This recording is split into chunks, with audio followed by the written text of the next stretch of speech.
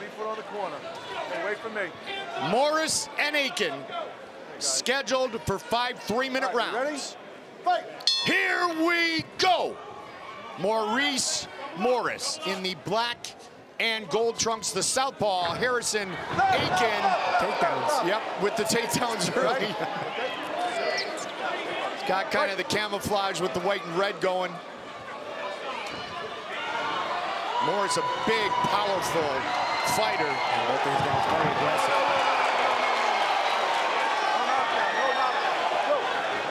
Waved off immediately by Wayne Spinola. Both guys Push, a little bit, not a knockdown. Both guys a little bit tight too, and so that's why they're kind of telegraphing their shot. Big shot there by Aiken. Big shot landed by Aiken. Kind of telegraphing their shots. They're also a little bit stiff. You can kind of see everything coming. Break clean back up. That's why not a lot's landed. The guys keep falling because the bounce all over the place. It's a good takedown though. Yeah. Oh yeah. Southpaw against orthodox fighter. Yeah, talk about throwaway punches. There's no throwaway punches here, Goldie. No. They're trying to land every single one.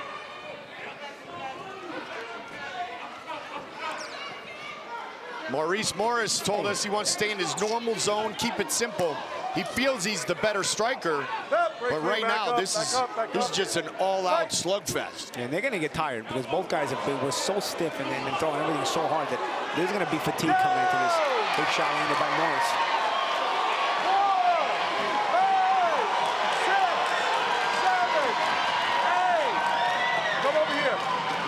Morris was ready to celebrate. It is all over.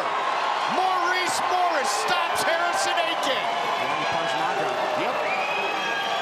But that's kind of what you alluded to, the way they were throwing.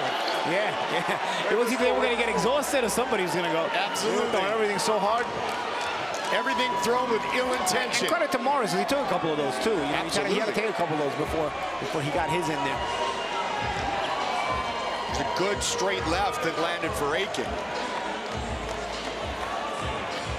Yeah, I'm curious to see that knockout blow. And Paul, you mentioned the pace that these guys are on, and you can see that Harrison, while finished, yes, is breathing really hard as well. Yeah. He kind of half threw a punch a little bit before the finish. I don't know, they were starting to just slow down, and then Morris landed that shot. It would have started to get real sloppy if this would have continued, because there's no way you're going to keep your energy when you're both of these that stiff, throwing punches that hard constantly. Let's see the replays here from the round. This was the takedown. Sort of a judo move there, no, Goldie? Yes, indeed. Ronda Rousey would be proud. Let's see his. This one, just a push down. Aiken goes down there. That's where I had mentioned he overextended, didn't have a lot of gas. See, that was, I mean, I don't know, man. Maybe he just didn't want to fight anymore. Exhaustion is a very bad enemy inside a combat sport. I used to have a T-shirt when I started boxing that said, fatigue will make cowards of men. Yes. They were gonna go. They were on their way to being very fatigued the way they were fighting. Absolutely. Maurice Morris fighting in his backyard, fighting out of Charlotte, North Carolina, wins his bare knuckle debut. Still, once again, a lot of love, prayers, and support to Harrison Aiken on his journey, turning his life around, setting the example that for those who have demons and addiction, there is help, there is support out there. Aiken defeated for the first time inside the Trigon, finished by Maurice Morris.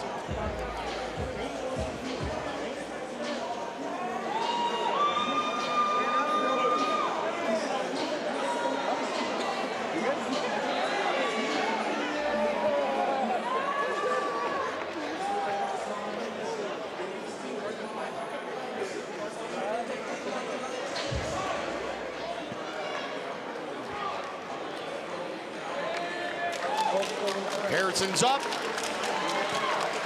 Maurice Morris. Maurice Morris actually fought Cub Hawkins in MMA back in September of last year. Victorious inside the Trigon tonight. So he first gets his first win, and here's Big Mo. Ladies and gentlemen, referee Wayne Spinola calls a stop to this contest at 1 minute, 40 seconds of round number 1, declaring your winner by knockout.